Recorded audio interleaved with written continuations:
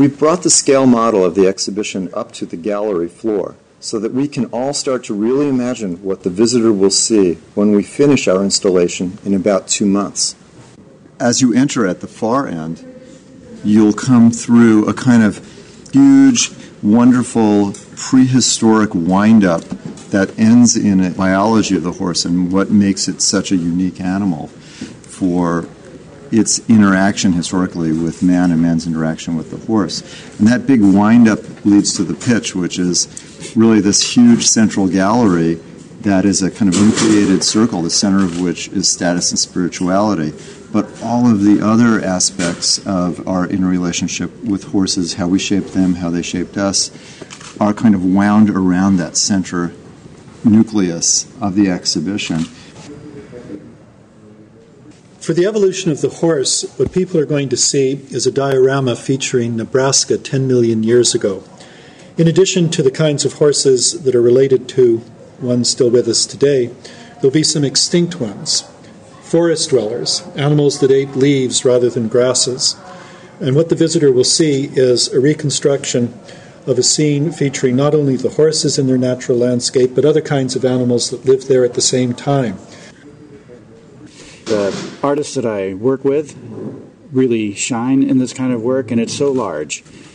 We have spent all this time working on all the separate components of it, the leaves, the trees, and everything. And as it's starting to come together and seeing what it's really going to look like is a very exciting moment.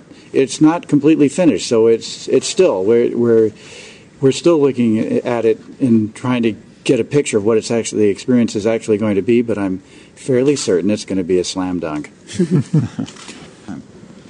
We've got a diorama that's exclusively to illustrate work in Central Asia and Kazakhstan by our co-curator, Sandra Olsen, who's worked there for many years. This is one of the oldest known places where there's a really good set of evidence that suggests that the horses that lived there were domesticated. And by that I mean they weren't collected there for the purpose of butchering and eating. They were actually collected there because the people themselves ascribed something to them. Now, what was that? Some of it might have been wealth. There is some tentative evidence that they were actually milking the mares, which by itself implies domestication. So there was a food source, but a renewable one. It was not the same as hunting, which was the earlier phase of the human-horse interaction. And there's interactives here as well. People are going to get an idea of how Sandra interpreted the site, what the different kinds of artifacts and position of bones mean to somebody who's a student in the interpretation of them. It'll be pretty exciting.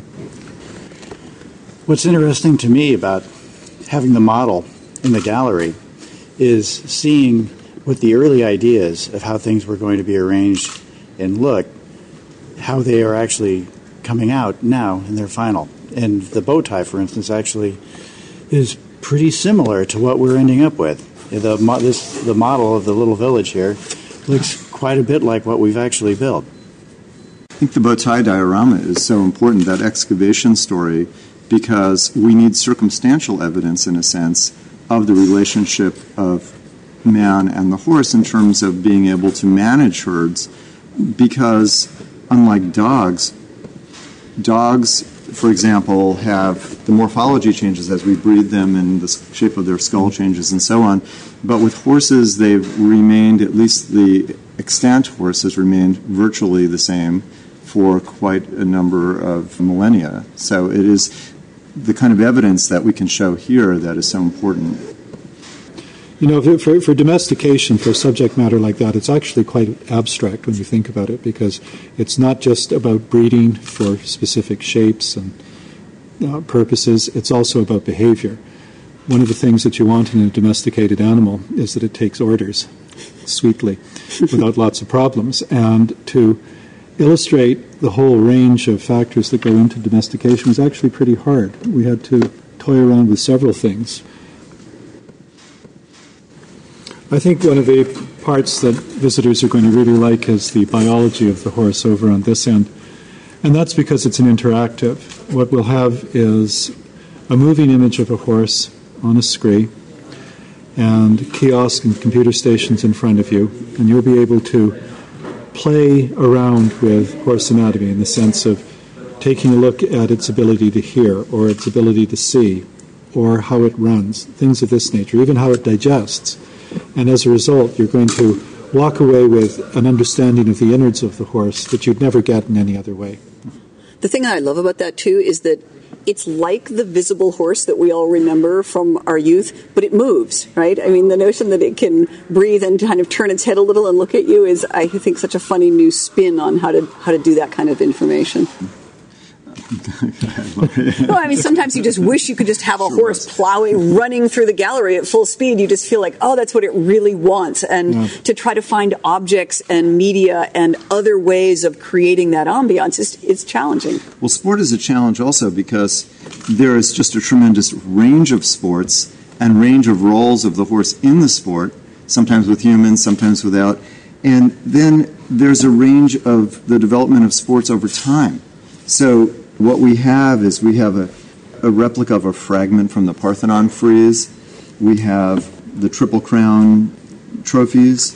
We have evidence of early Mongolian sports on horseback. And so there's just such a broad range. We've got much more to cover it all.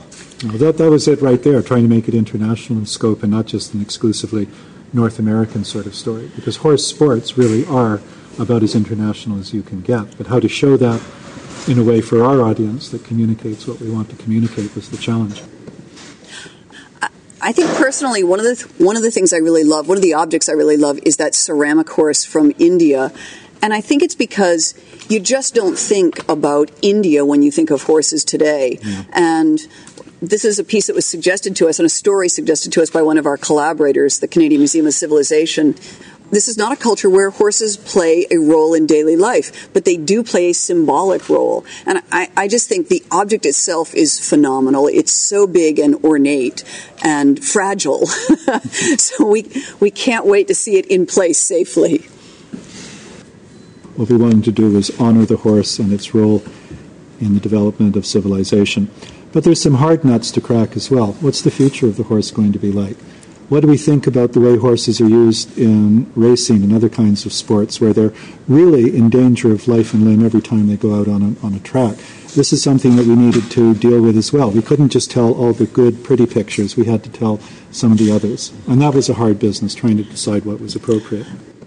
That was a story that I really learned something new working on the exhibition, because I really assumed this is going to turn out to be a breeding story. You know, we've bred horses to have these very thin legs. That's it. That's the problem. And frankly, it seems like the problem that's insoluble. So when we started poking around and learned the information about tuned tracks and how the track can be changed in a way that can really be advantageous, just like we changed tracks for human runners, I had no idea. And I thought I think that's a really surprising story that we've got in here.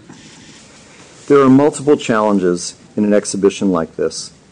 We are bringing an animal to life, including its history, its future, and the implications both for horses and for man, and putting it all together, something for everyone, I think, something that can only really be done well in an institution like this together with our collaborators.